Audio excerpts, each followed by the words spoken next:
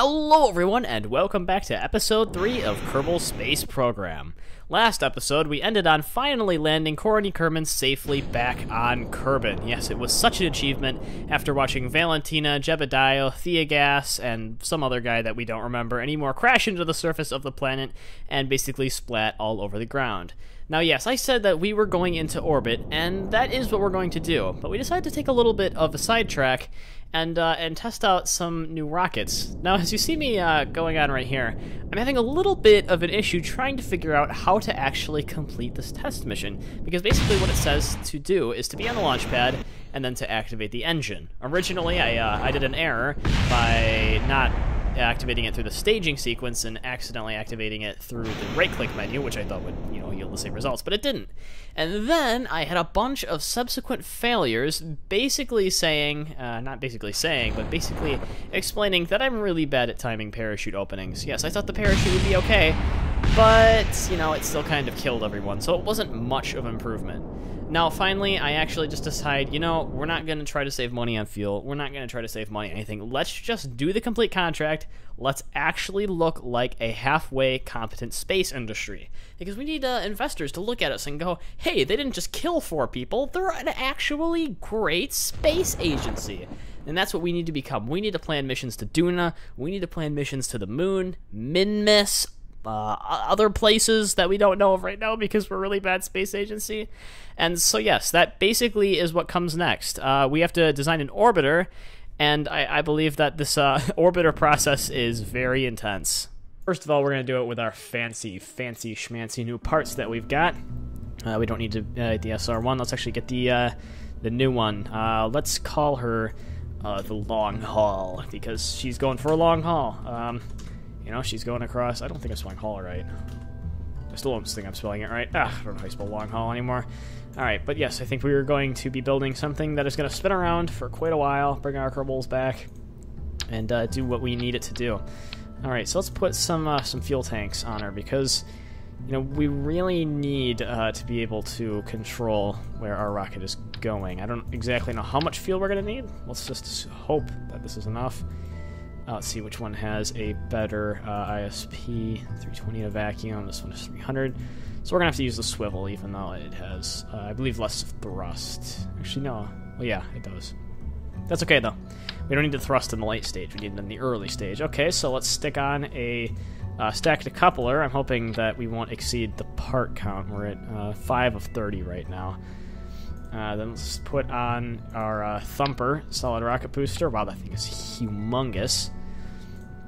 Alright, this is going to add 6 parts to it.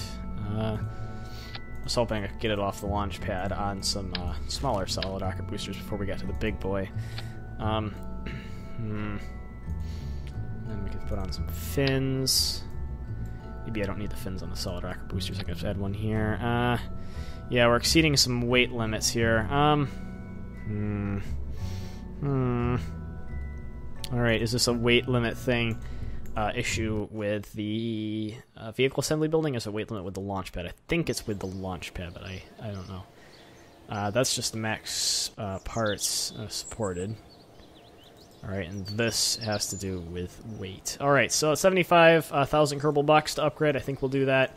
We'll take that offer. So we have an upgraded launch pad now. So I think it's the vehicle assembly building is going to be the next big thing we have to upgrade. Alright, so we're 15 of 30 parts right now. Let's see if we can put some nose cones on these so they don't fantastically blow away in the wind. I'm hoping this is going to be enough to stabilize us to where we need to go, albeit, you can never really be totally sure about these things. Put a parachute on the top. Let's see if we can get that science module as well. Alright, science module, science junior.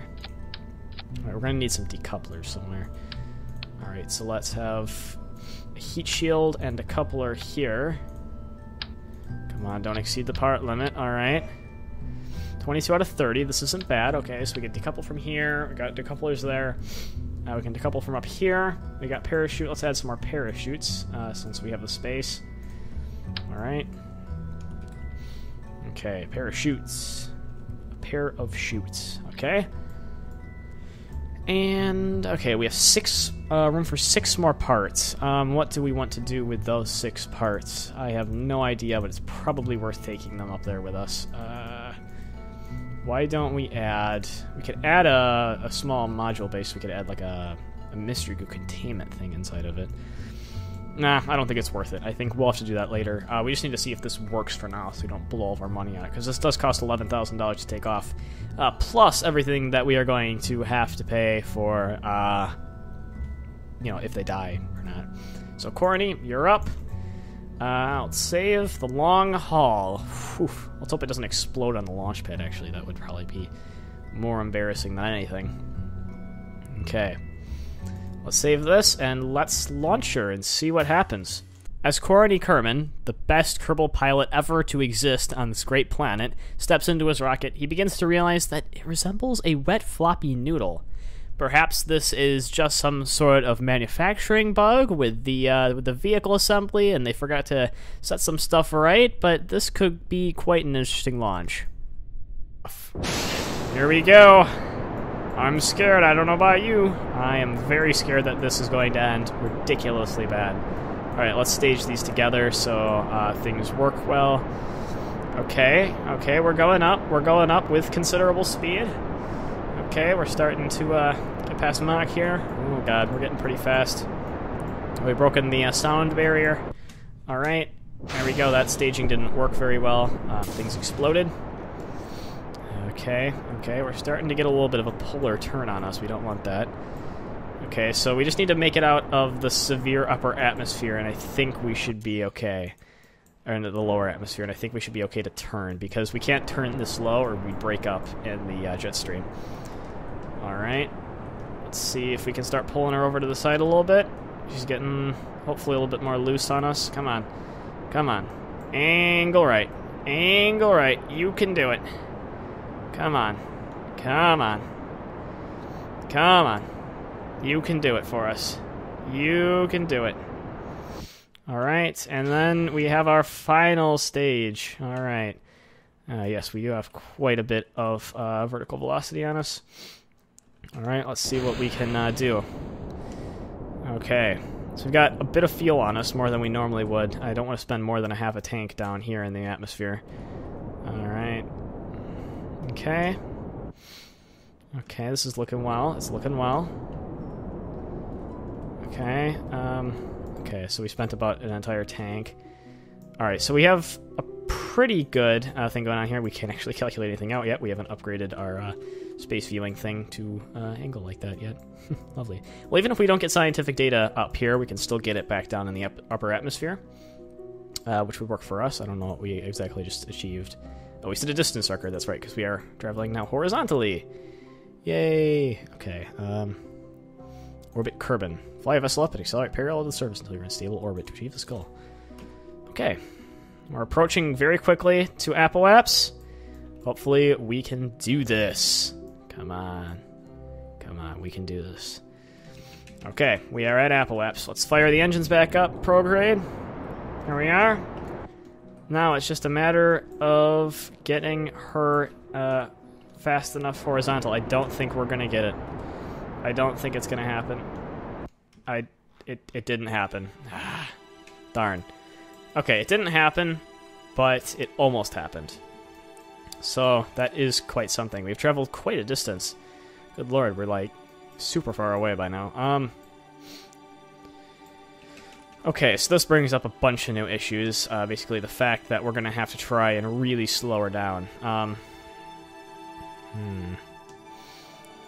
I guess we're really going to come at her at the side as much as we can for horizontal velocity and try to bleed all of that off until it almost gets a little bit too much for us to bear. We'll drop that. We'll angle our heat shield back against the atmosphere. Okay. Let's hope we can do that. All right. Okay, so we're not gaining too much velocity because we're angled sideways. All right, we're starting to get a little bit of pull now. Okay, yep, let's separate. We gotta separate or we're gonna burn out. Okay. Okay. Everything is going well. We haven't lost anything significantly. We're not slowing down that much, but that's because we're still pretty high up in the atmosphere. We're really causing some fireworks show. Our fuel tank, it's just going, man. It's really speeding up. Whew, that thing is off and away. Look at her go. Whoa! Holy crap, that was loud. Oh my god. Oh no, we're turning out of the jet stream. We're turning out of the stream. Oh no. Stay in. Okay, yep, RSAS is fighting it. Whoop, okay, oh, whoop. Okay, we fought it. When our parachutes ready to open. And the parachutes, after quite a considerable amount of time, eventually become safe to open and activate with graceful ease. Yes, the initial large drone chute, at least that's what I'll call it, activates on the top, slowing the craft down considerably so that we can much more safely open our two smaller radial chutes, which work very well. Corny Kerman looks down upon Kerbal again and knows that he is the sole survivor of a suborbital flight. No other Kerbal has been able to successfully survive such a story. Yes, he has a true legacy. But however, he was so excited to be the first Kerbal in orbit that he forgot to take this atmospheric data calculations that he had originally meant to take on the space program. However, his reputation is still increased, and he is definitely going to be right up for the next few missions. We end up recovering the vessel and getting a little bit of science for performing the suborbital flight, and getting a little bit more for some readings, and it will definitely allow for some great new stuff. So thank you guys for watching. If you enjoyed this episode of Kerbal Space Program, a little bit less dark than the last one, do not forget to rate, comment, and subscribe. Otherwise, I will see you guys next time.